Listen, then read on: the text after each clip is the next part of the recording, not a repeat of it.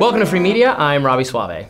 And I'm Ryan Grimm, reporter at Drop Site News. Glad to be here with Robby. All right, so Robby, after the attempted assassination of former President Donald Trump, many in the media are worried about political violence becoming a new normal. Over on MSNBC, Joy Reid recalled a time she felt unsafe because she was in the mere presence of guns. Let's watch. When men, because it's an open carry state, Ohio, were pacing in front of our position with long guns, with AR-15s, in a way to menace us. As we were in our outdoor positions, they felt that they needed to send a message to us visually with their firearms. And I think about the people who tried to vote in Arizona when men with long guns were standing outside of those polling places to send them a message. You don't vote the right way. I'm here with this gun. And so the idea of political violence that we've been nursing really since then is so dangerous. Yeah. It's so dangerous that you cannot avoid the consequences of it, even if you're one of the people promoting it. No, that's right. And the political system collapses under the threat of violence. Absolutely. Because that is the end of politics and the beginning just of the use of force.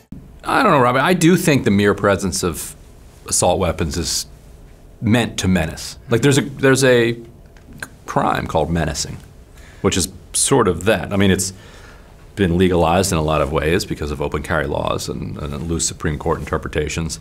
But just from a subjective perspective, yeah, guns can kill you. Certainly they can, but I always come back to the fact that, you know, the vast majority of people who have these weapons, who own them, do so properly and follow the law and don't do anything irresponsible with them. If you're marching with them outside of a polling place. Well, if you're marching or at some event where Joy Reid, MSNBC is like setting up in some rural area and you got a bunch of armed people like marching around, like they're doing it. They're doing it because they know it's going to create the effect that they're trying to create. It depends. I'm sure that happens. Some of the case, it might have been the case in those. You know, I'd have to look at it more closely. Could be the case. Some people are. I mean, some people are arming themselves for reasons of legitimate self-defense during protests and rallies that go crazy. I don't think that, and I do agree that we should be worried about political violence becoming some new norm in this country. What happened to Donald Trump the other day was terrifying. It was an inch away from the former president, likely next president, being killed. How do you get the guy's ear? Amazing. Yeah, right. I wouldn't have believed it. Like, if that happened in a TV show, you'd say, that's not, I don't, ridiculous take stuff. This out of the script. Yeah. It was a shot from a ways away. It was not a, my understanding of the distance means it was not a, like, impossibly difficult shot, but also not a sure thing shot either. With the wind, yeah. And to hit him, graze him, not do any damage, again, that's a miracle. And he's moving around. If he hadn't been moving around. It's literally a miracle. It just is. And also, this is separate from what she's saying here, but it's somewhat related. The crowd there, noticing the guy on the roof, I think actually saved him in this way, in that you got all these people yelling, guy with a gun on the roof, guy on the, hey cops, there's a guy on the roof with a gun. And then a cop actually did climb up, and it's reported that the kid like sees him and points the rifle at him, and the cop scampers down the ladder. Then the kid turns and immediately fires at Trump. That means he didn't have the amount of prep time that he may have wanted to squeeze off that shot. 100%. Which, if he'd had it, because with those scopes, have you ever looked through one of those scopes? I have not. It's insane. You're like, the accuracy. You're 150 yards. He was about 150 yards away, less than that. You could tell what kind of knot he had on his tie with the scope at that distance. So when that kid was looking through that scope, like he could see every detail, and he's seeing this like. It's a very makeable shot. In other words, I wouldn't make it. Yeah. But like, if you've got a cop now right behind you, and you got people yelling at you, it's an even more difficult shot. So I think his crowd saved him. You know, on that subject of conversation, obviously still early, and we're learning a lot about the details of how the police and Secret Service were operating during this. And again, I don't want to judge this too early, but starting to like get shades of Uvalde in all this, and the level of incompetence. Yes. Yeah. I mean, to miss that roof, and it seems unbelievable. So one of the reports that we've gotten now is that there were officers inside the building. So we're going to find out more about this, and who knows if we'll find the truth. But one theory to kick around. Do you remember how hot it was that day? They just don't want to be outside. Absolutely crushing heat.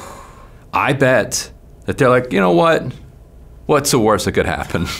It's the worst. Like, I'm just supposed to stand Their here. little job is to consider the worst that could happen. Yeah. Right. But they're the local cops. Like, they're not even the Secret Service, and their job is to stand here in the parking lot, and make sure that nobody climbs up the building or whatever. And they're like, nobody's climbing this building. It's like approaching 100 degrees. Like, people were like, at that rally, if you were following along beforehand, people were yelling medic constantly because all of these rally goers were just passing out from the sun. He was late getting started, as all rallies always are. They were low on water. And so you can imagine, like, am I gonna sit on this 110-degree asphalt when I could just go inside here, cool off? And I bet that's what they did. They were supposed to be there, and they were like, F it. Yeah, and another thing is how the bystanders pointed out the guy, and it took, like, we're always told, right, that you need to speak up if you see something suspicious. Say something. But then what happens time and time again in so many of these mass shooter situations, you find out that yes, people spoke up, that people flagged this person, that their relatives flagged this person. The Parkland shooter was reported to the mass killer was reported to every relevant authority up to and including the FBI, and no action was taken. Yeah. Like, the people were pointing him out, and then it took a little bit longer, I think, than it should have to identify him. So maybe either they blew a protocol or they need to fix their protocols. If you have a whole bunch of people yelling, "There's a guy with a gun on the roof," your protocol has to be shoot him. Not even shoot him, because let's say, because the defense is like, oh, you don't want to shoot, right? But get the candidate down. Yes. Cover the candidate. Yes. The eeriest thing to me in those videos, as you can hear them yelling, "Officer, officer, there's a guy on the roof with a gun," is hearing Trump's voice in the background of those videos, still going. It's like, maybe they're wrong.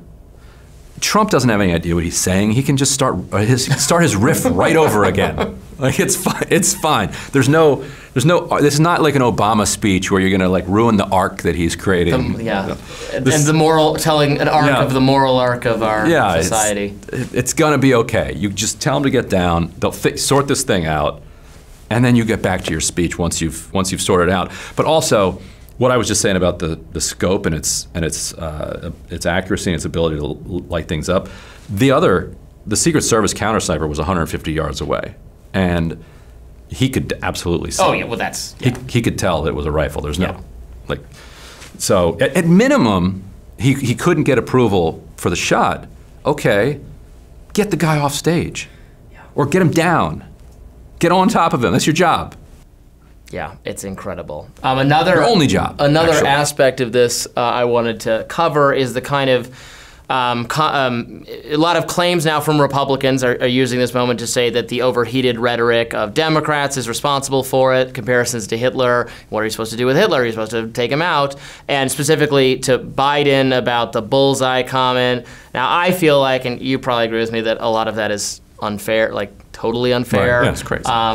And Republicans, I feel, were totally justified. I mean, I was with them. I wrote about this a lot at the time when Sarah Palin and her political action committee won a lawsuit over that. Blamed. Yeah, it was totally unfair. The shooter in the Gabby Giffords case had never seen that map. Was not even he was just a weirdo. He was not discernibly conservative or Same Republican. With this kid, it looks like.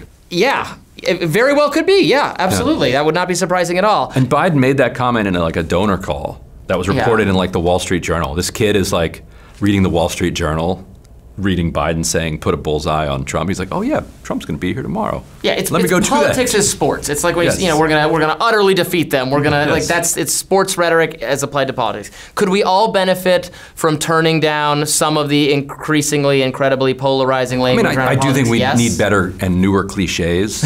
Like, every generation ought to come up with new cliches. What are we on? What's a TikTok related cliche or something? You gotta ask the kids. Yeah. We're gonna dead ass. We're gonna. It's giving whatever. I don't know.